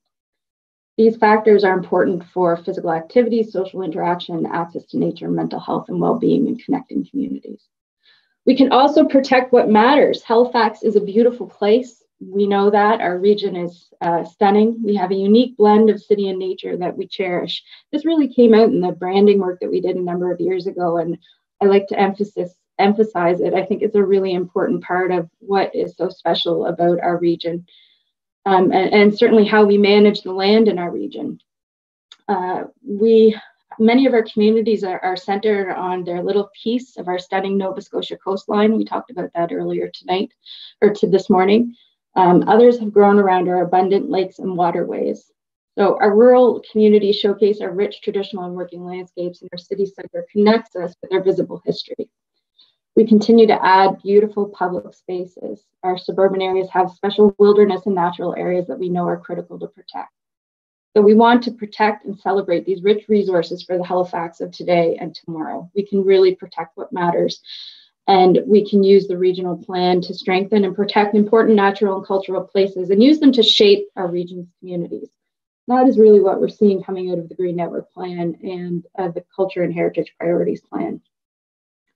And finally, what we've been realizing as we reflect on where we're at, both as a society and as we do this big piece of work, the regional plan, we realize we need to transform. And I think you definitely heard some of that conversation at budget and thinking about how we organize ourselves strategically right now, because we are growing so quickly and there are a lot of changes at play. We are resourceful and community minded as a people. We know that Halifax is one of the best places to live in Canada, and COVID-19 has shown us that we can band together, and our social networks in Atlantic Canada are very strong. So we know we need to do even more to protect our vulnerable citizens. That's become evident. We need to focus on housing. We need to focus on creating greater well-being for newcomers and people of all ages and abilities. We need to see the city through the lens of many and not just the majority, and we need to look ahead. We need to leapfrog and plan not just for current growth, but the growth that is coming and coming at us quickly. We are at an important point in Halifax's journey and in our global journey in fighting the pandemic, decolonizing, and acting on climate change. So there is no shortage of things that we need to work on. But this idea of transformation, I think, has certainly been something we've been reflecting on, and that idea that, you know, we can really leapfrog if we take the right steps right now. So I'm not going to get into the next slides in too much detail. They're basically images that represent the themes and directions. And certainly the document that you've received goes into these in great detail. These are really the high level items that we pulled out. Maybe you could call them the biggest moves that we are talking about making in each theme. So the first theme is about considering the regional scale. That's the strength of the regional plan. It allows us to direct growth, to manage sprawl, to have a firm service boundary, and to be careful about where we expand that service boundary. One of the things I'll point to is that we're recommending lifting the urban reserve designation from the Acoma properties, which we know is something council has been really wanting us to act on. So we're suggesting that. Theme 2, building healthier and more complete communities. That's really about the second layer of planning that we do, which is the center plan, the suburban plan, and the rural plan. That's about how do we look at almost a community level and think about how services and infrastructure is organized, and how do we intensify within kind of our existing communities. We also know that council's asked for policy guidance for suburban development proposals and a review of conservation design policies. So that's included in that bit of work. Theme 3 is about reconsidering employment in industrial lands. We've worked with real estate over the past year or so. They've done a review of industrial and employment lands. So we'll be taking that work into the regional plan and updating our work. Certainly, we know there's pressure on making sure we have enough industrial land being brought online. We want to support rural economic development. That theme has come through very clearly in a lot of our work. And we do employment modeling. We'd like to do some work around that employment trend modeling. Theme 4 is about transforming how we move in our region. This is the IMP part of the plan. We need to update our mode share targets. We've heard a lot about revisiting the urban transit service boundaries. So that's where we'll be doing that work, where we'll be looking at the transit boundary and how it aligns with where people live today, as well as where we're going to be growing in the future, and thinking about putting more housing. We also know we need to do some work around rural mobility, so that's falls within that theme area. Social planning for community well-being. Our council has been, over the past sort of 2 councils, shown incredible leadership and thinking more about the social well-being of our community. So we work with the Social Policy Committee, and we're focused on affordable housing, connecting communities, and food policy. Under that particular theme area, we have a section on community engagement. And that whole theme area is really about how we get into our community and partner as a community to support people. So you'll see a lot about how we're working on that as a municipality right now and building on that work. We also know I've mentioned already in our key priorities, we want to support the work that's already happened through the Cornwalls Task Force report and the Road to Economic Prosperity that's been brought forward in partnership with the African Nova Scotia community. So those 2 pieces of work have a lot of planning influences, so we're very focused on that through that theme. Theme 6, celebrating culture and heritage. We've got a bit of a pin in that one. We're waiting on sharing our stories to be done. That's coming forward to you soon. But we think that's a wonderful piece of work, and we're looking forward to hearing more about that and bringing that into our work. Theme 7 is integrating community facilities and parks. So this is about where are our schools, libraries, emergency services, all the community facilities located, where are parks located, and how does that relate to our development and getting really organized around growth. I know you hear Councillor Outfit say, we built Bedford West, but we didn't really plan the infrastructure for it. And certainly Bedford West came online much more quickly than anyone anticipated. But this is really trying to integrate our work to say, okay, school board, okay, library, okay, emergency services, this is the plan. This is the population growth we're projecting. This is where we're thinking of placing it. How does that work with your facility planning? So we'll be reaching out to those groups and really making that a consideration in how we allocate growth. Theme 8, enhancing environmental protection. This is really the theme that represents a lot of our work in the Green Network Plan. So we know that the Green Network Plan identifies the protection of wildlife corridors as a priority. We need to study that more to figure out a method of work. We've been working closely with members in the community to try and sort through what an appropriate approach is. We also need to think about what our ability is to protect environmentally sensitive or important lands. We have certain authorities under the charter, so that's another piece of this work.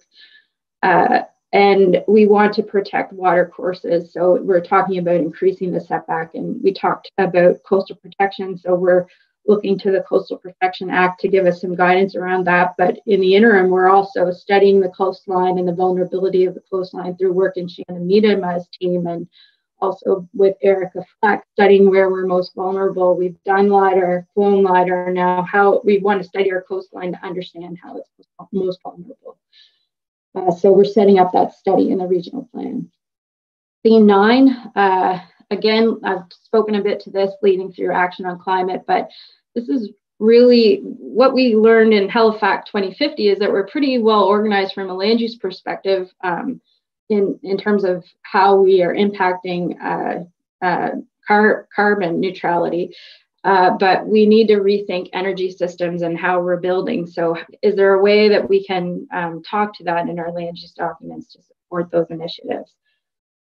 Theme 10 is imagining HRM into 2050 and beyond. So this is really about the future.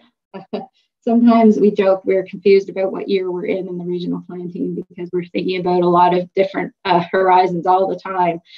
But the next plan will be coming forward in our world relatively quickly in 2030. So we need to start to plan for that now. And because we're growing so quickly, really we're starting to push up against the edge of what we had envisioned would happen by 2031 within the municipality. So this is when I talk about leapfrogging. We've really got to get a move on thinking about that future state and planning for different scenarios. And finally, theme 11, we thought it was important to have a place and space for talking about COVID-19 and how we think it will change our society, how it impacts people who are most vulnerable, and make sure that we consider broader impacts over time. In addition to that, we know that Council wants to delve deeper into key topic areas. So we'll be releasing issue papers, which are even more technical documents around key topic areas that have come up in our first phase of engagement and as we've watched Council over the past number of months. So obviously housing is top of mind for everyone. So we have done some preliminary housing and population analysis. So we've projected our population forward out using a couple of different growth trajectories to 2031 and 2050. And we have thought about how that population might result in new development. And then we've studied how much capacity there is within the land to accommodate that population, either by way of infill or bringing new future service communities online, new communities online. So our plan is to actually bring that forward to Committee of the Whole on June 8th. We think it's important enough that we think that that should be released at Council along with the affordable housing issue paper, because we know how important those topics are, and we know Council will receive a lot of questions. We're intending to release that and bring that forward at Committee of the Whole. There's a paper on density bonusing. So we know Council's been talking a lot about wanting an approach beyond the center plan. So we've drafted up an option that could apply region-wide in the suburban and rural communities. So we've sort of borrowed from the approach that's been undertaken in the center plan in the growth nodes. So we'll be putting that out for Council's consideration. We've also crafted papers on suburban community planning and rural community planning. So these are really the beginning of the vision and the frameworks for those future planning processes that we know we want to undertake at sort of the secondary plan level. So the regional plan can set up that work and say, this is what we think it should look like. These are the most important ideas. These are this is the way we envision this should happen when thinking about it from the regional perspective. So we also have created some surveys attached to those documents. They really sort of outline the design ideas or the community planning ideas that we think are most important based on what we've been hearing that we should be thinking about as we move forward with that work. So I suspect a lot of the councillors will be interested in that material, and I want to emphasize that those are just a beginning. They are just a way to sort of have that initial conversation about what is most important in thinking about these frameworks. And then last but not least, we have created an open space primer. As you heard in the presentation earlier, there's a lot of focus on how we protect what has been referred to as the greenbelt areas or wilderness areas, important ecologically sensitive areas. And we only have certain abilities under the charter to protect that type of land. So we wanted to make sure that everyone was working from the same place in understanding what our powers are really as a municipality to work with that kind of land use approach. So that open space primer just really tries to explain to the public and to everyone who's interested in this exactly what our power is, what we view our powers as being, so we can all work from the same place. How are we engaging the public? So this is really the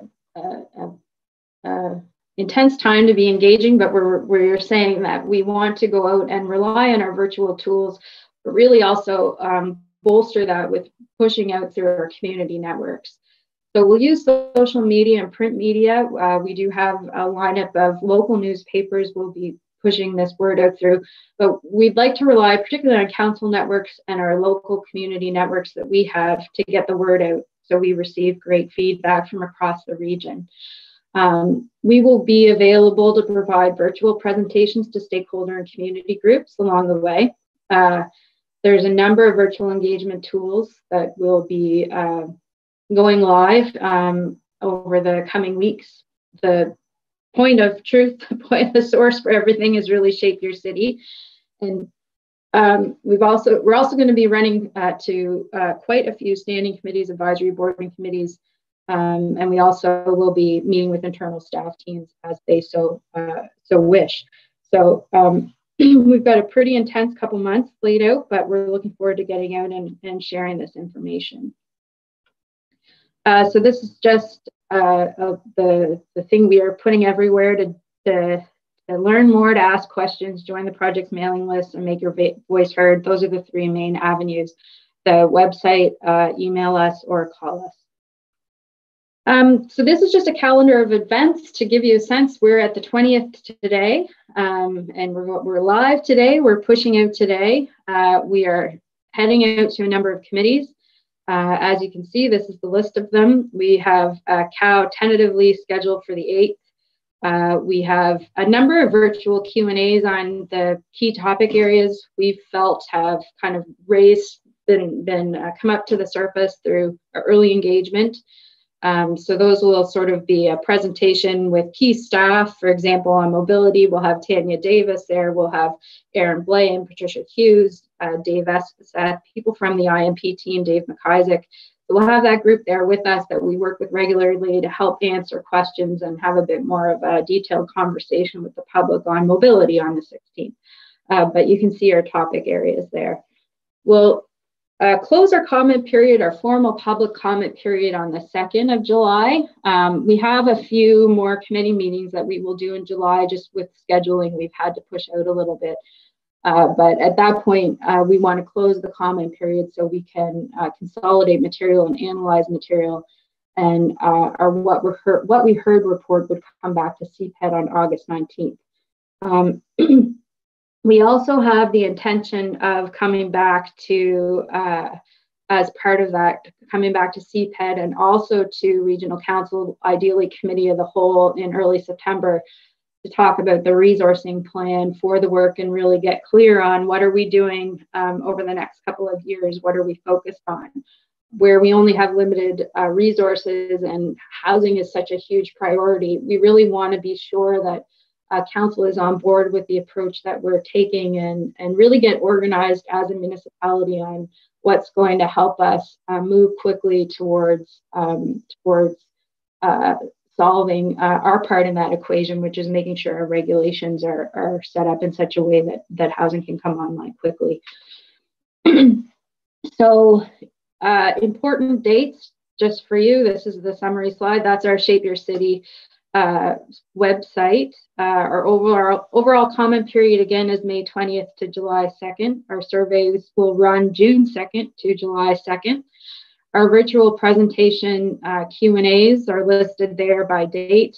And again, our source of information is the Shape Your City website. So at this point, this is our release, and we are happy to come back. We know you'll want us back at your next meeting, but we're happy to come back and meet with you because you are really the people who will champion and lead our work on this. So we look forward to working with you over the coming months and helping to build a plan that will really guide Halifax in the coming years.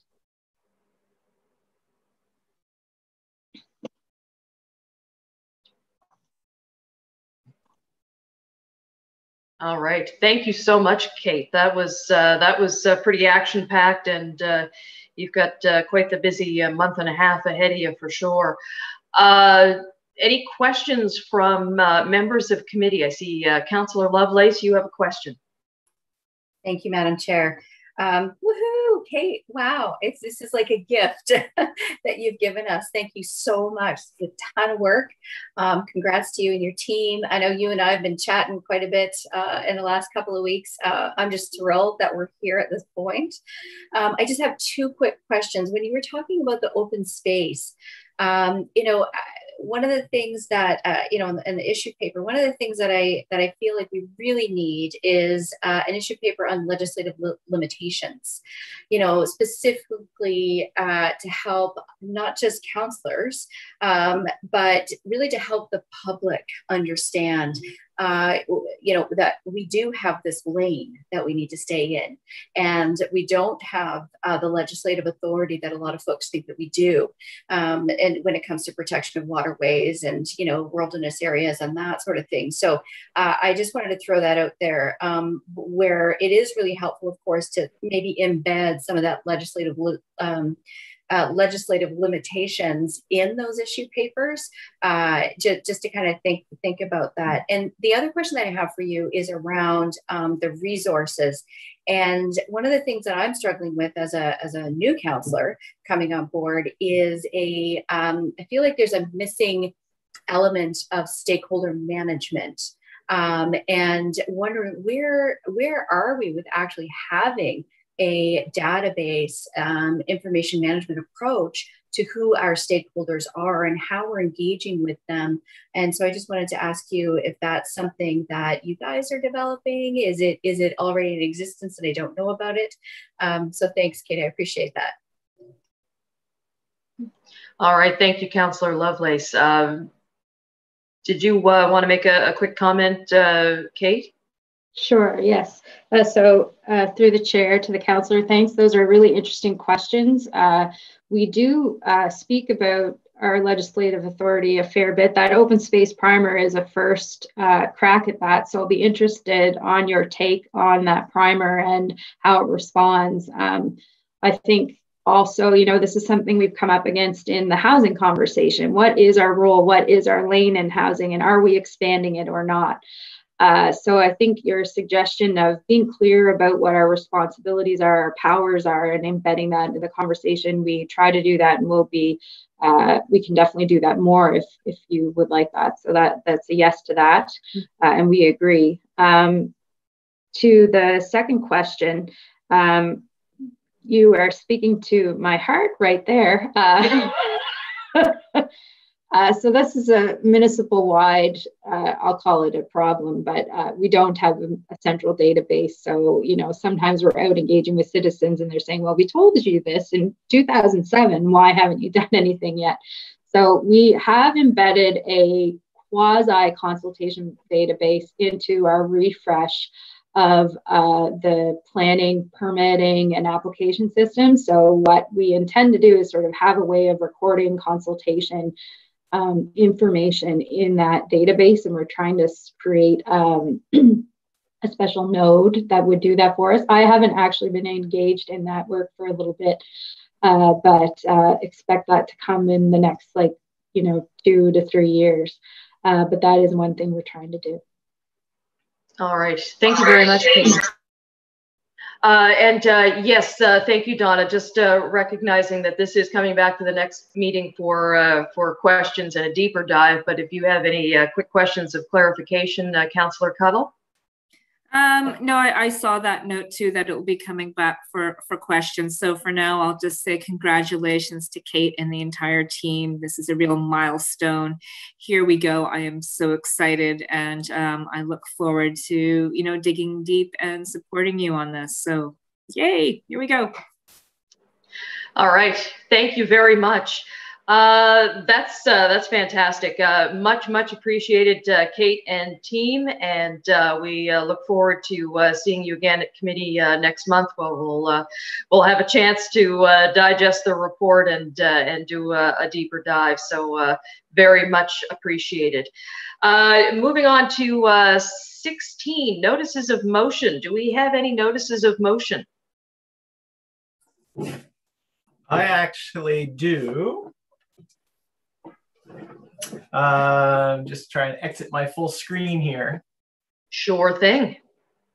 Okay, so I have 2 notices of motion through the ghost hand of Councillor Mason, since he's no longer on our committee. Okay. So take notice at the next Community Planning Economic Standing Committee. I will introduce a motion to request a staff report regarding the clarification of standards in the construction mitigation policy and administrative order 2018-005 ADM to clarify when a temporary sidewalk will be required or a temporary crosswalk if a sidewalk or temporary sidewalk cannot be provided on one side of the street, and 2, require a reduction in the extent of the encroachment as stages of construction progress. So that would be the first one. The second notice of motion is take notice that the next Community Planning Economic Standing Committee, I will request a staff report regarding possible options and opportunities to create an HRM-wide Parks Advisory Committee. Thank you. Excellent, thank you. Any other notices of motion? All right, seeing none, moving on to item 17, public participation. And we have one registered speaker joining us this morning. It is the Honorable Steve Craig, MLA for Sackville-Cobequid. And if MLA Craig is on the line, go ahead, sir, and welcome back.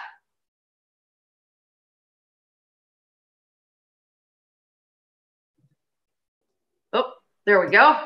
You see me? Welcome, sir. I can see all of you. Listen, thank you very much. Nice to see you all.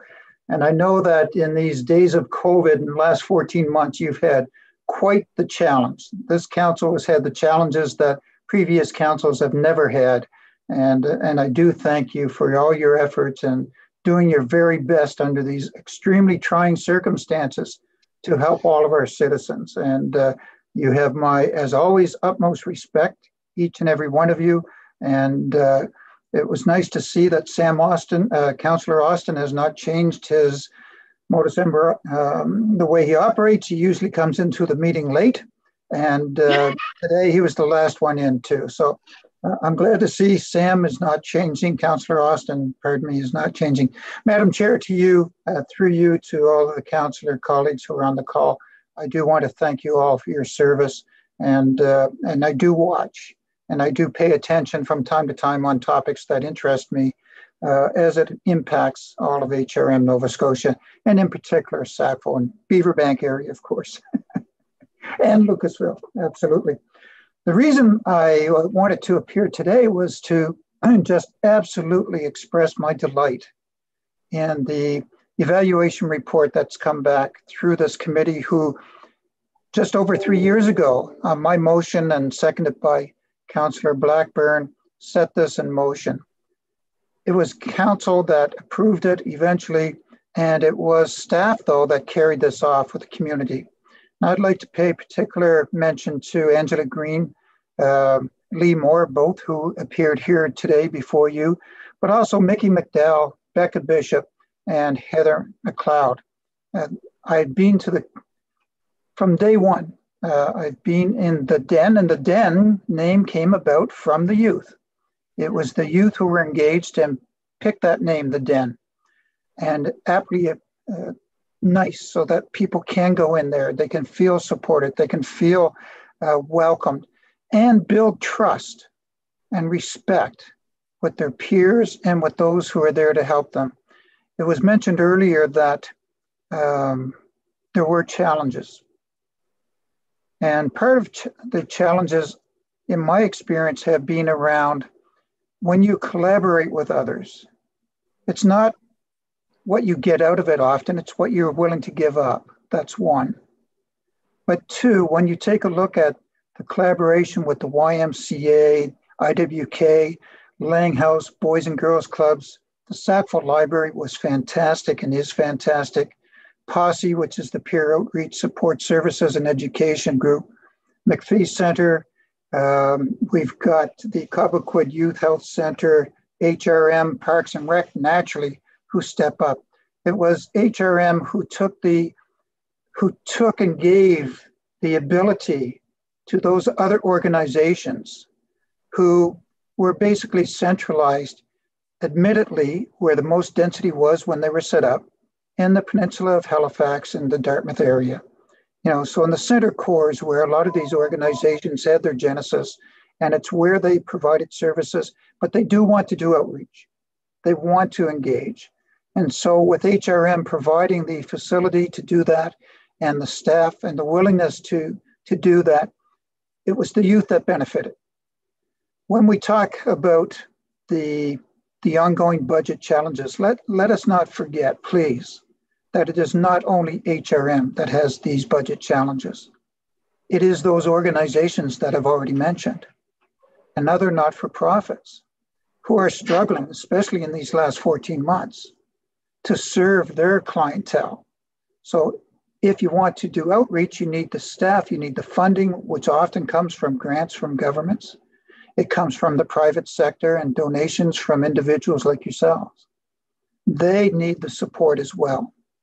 So when we take a look at how do we engage those, I would humbly ask that you recognize and that staff recognizes the challenges that a lot of these other organizations have too, and many of them who I've talked with in the last 24 months ongoing.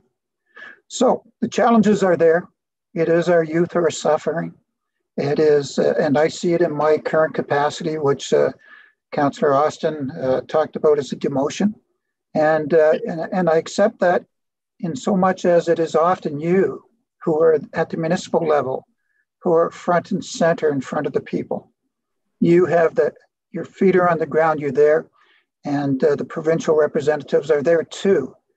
And having had my foot on both sides, I will readily admit that it is at the municipal level where you see things up front and personal every single day. Not to say that we don't, but you see it in a much different way. So I take the comment about demotion kindly, Councillor Austin, through you, the chair, Councillor Blackburn. I just wanted to say again, to grow this outside of where we had the pilot project, bear in mind that the organizations that were looked at is important, but those organizations will be the same organizations that are trying to serve their current clients. They are trying to do outreach, and they too will have challenges to outreach into different areas, especially where the demand and the facilitation, if you will, is expanded beyond what it is now, given especially these challenging times. So, Madam Chair, I wanted to thank you and take this opportunity. It's not often I get back. I don't recognize chambers here. We've done a bit of redecorating, yes. I see that.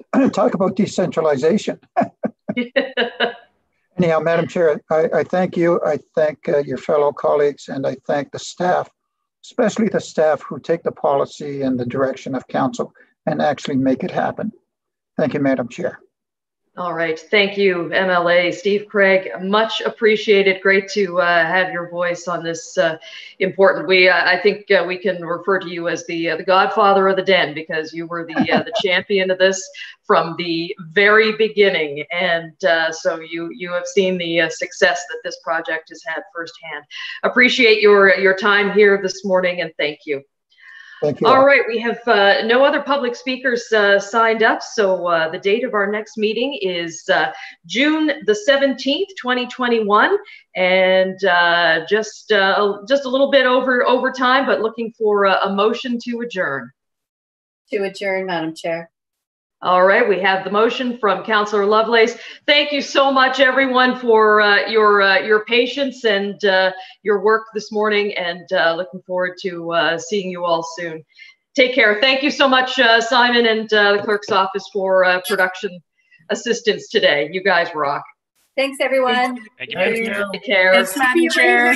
And Sam.